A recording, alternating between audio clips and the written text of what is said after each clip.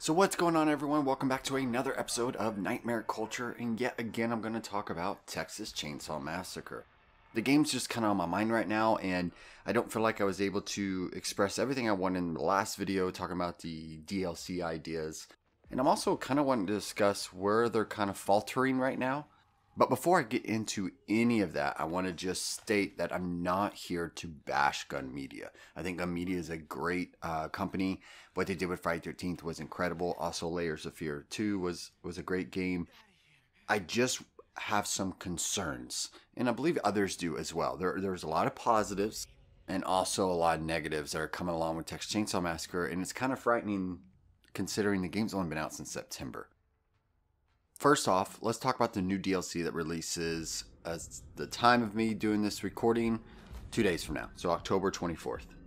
So here's what we know. We're getting a new Leatherface. It's a Nicotero, I believe that's how you say it, Nicotero. Anyways, it's a new design. It's going to have a new chainsaw as well as a new kill. Then you have your victim outfits. You have a bundle for all the victim outfits. Then you have the Slaughter family Bloody Skins. And it's basically just a Bloody Skin set for the Sawyer family.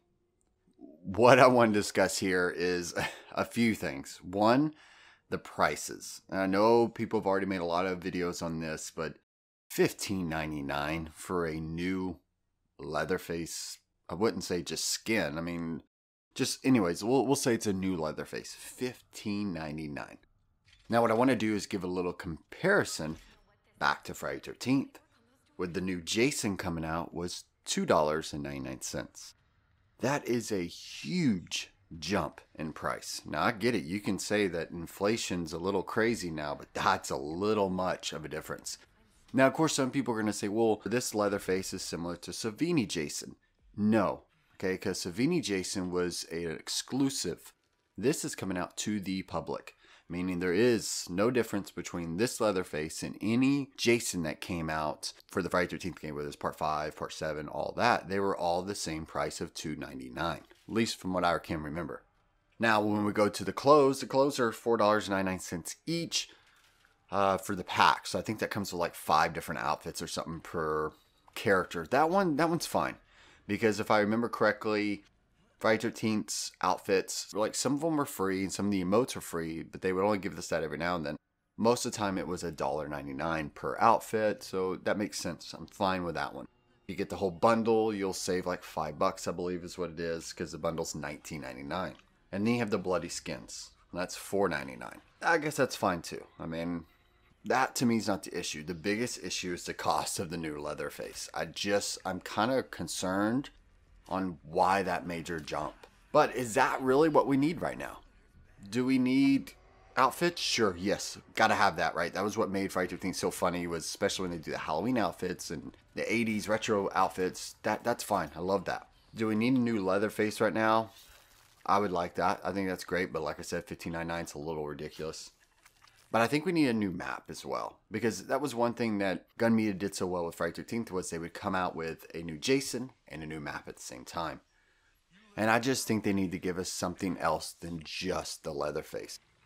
But on the flip side of that, you see a lot of people commenting the fact that having a lot of issues with wait time for matches if they're on the old gen systems. I'm currently playing my game on a PS5, so I do not experience that, but I can understand how frustrating that can be. So I think that should be their number one focus right now. But I also wanted to say that something that Gun Media did so well with Friday 13th is they gave us a roadmap. And they have not done anything of that kind of nature with Texas Chainsaw Massacre. I don't know, I felt like that roadmap was so incredible because everyone got to see what was coming next. Yes, of course, we all know there was legal issues that killed some of the bottom projects, but still, to see a roadmap and know what's coming, I think was smart. I don't feel like Gun Media has evolved forward. It's almost like they've taken a few steps backwards, and that to me is what is most concerning. So what do you guys think? Do you think Gun Media is doing just fine? Do you think their service is working with the customers or trying to make sure they're getting everything fixed?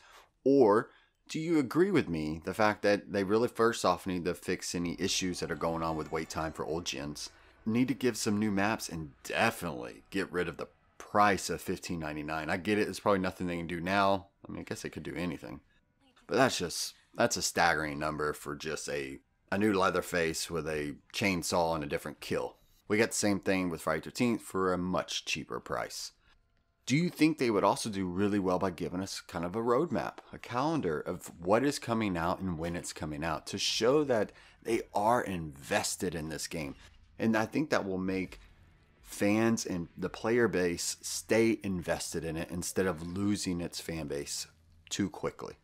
Let me know what you guys think in the comments below. And if you enjoyed this video, do me a huge favor, give it a thumbs up, and please do not forget to subscribe.